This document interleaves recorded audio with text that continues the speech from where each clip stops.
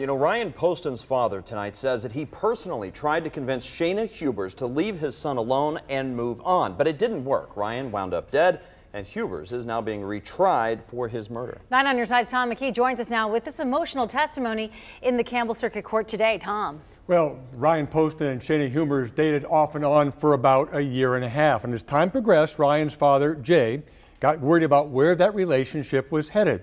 He knew his son wanted to end things, so he met with her face to face to try to get her to move on. Jay Poston took the stand Friday in Shayna Hubers' murder retrial and left no doubt that he loved his son, Ryan.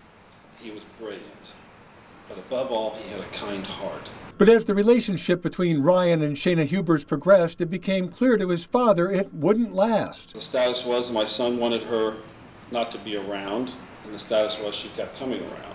Then, in August of 2012, Ryan showed up at his father's door, troubled. I asked him what's going on, and he says, "Dad, she won't let me alone. She won't leave my home."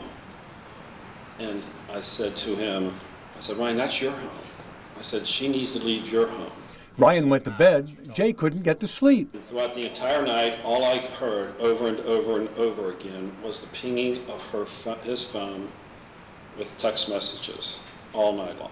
Jay Poston had had enough. He personally met with Shayna with a very blunt message. I said, "Ryan doesn't want you here." I said, and he's made it very clear he doesn't want you here. And I think it'd be best if you left. I said, "I honestly don't know why you keep staying around. He has made it very clear to you that you need to go." Did anything change after that? No.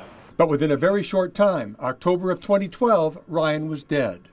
His uncle Jim was likely the last person he talked with 2 hours before the shooting. It was a call to say thanks. And what was the last thing he said to you? At the end, he said, "Uncle Jim, thank you." And he said, "Uncle Jimmy, I love you." And I said, "Ryan, I love you too." Very emotional testimony.